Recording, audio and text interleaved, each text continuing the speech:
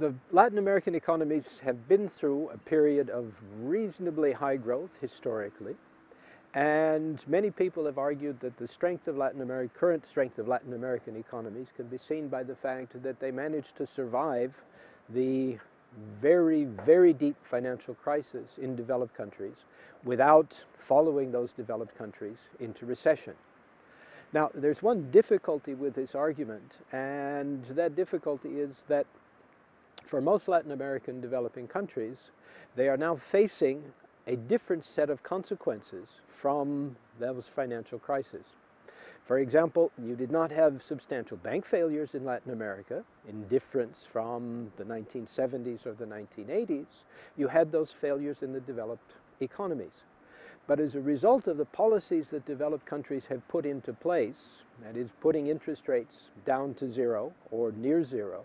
and using very strong monetary stimulus, and at the same time attempting to cut back on fiscal expenditures to reduce outstanding debt to GDP ratios, there will be a second wave of the crisis which will hit Latin American economies. The first part will be the very sharp increase in capital inflows as a result of reestablishing very large interest rate differentials between interest rates paid in developed and those paid in developing countries. These interest rate changes will generate large capital flows which will have an impact on exchange rates, so that Latin American countries will again go through a period of exchange rate appreciation which will probably be very similar to what we experienced in the 1990s, but more importantly to what was experienced before the crisis of the 1980s. On the other hand, the reduction in fiscal expenditures in the developed countries will bring about a decline in world trade, will also bring about a decline in global demand, which means that the exports of developing countries, particularly in manufactures, will be penalized. They're already being penalized by the appreciation of exchange rates. So they'll be meeting less or more difficult competitive conditions and lower demand conditions. At the same time,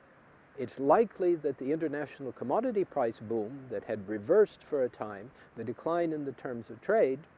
and produced very large increases in terms of trades for Latin American developing countries will also be reversed. So that while Latin American countries have possibly escaped the worst implications of the financial market crisis, the measures that have been taken, the policy measures that have been taken in developed countries will bring about a challenge to Latin American countries which will be just as large as the financial crisis initially. The interesting part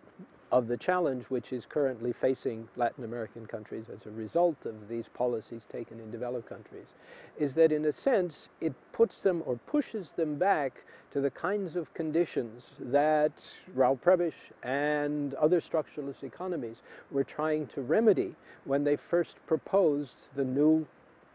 approach to development strategies. In particular, if we look at the impact of these measures on the manufacturing sector and on the primary commodity sector, we find that they will have a very different type of impact. And that impact, if we take it into account, turns out to be, in general, detrimental to growth projects. Now, one of the basic points that the structuralist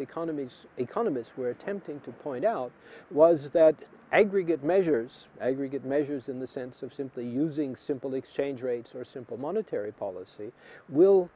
have differential impacts depending on the productive structure of the economy. So it is extremely important when we look at these measures to analyze the response of different sectors in the economy and the effect of these changes in producing structural changes and the impact that will have on the growth in real incomes.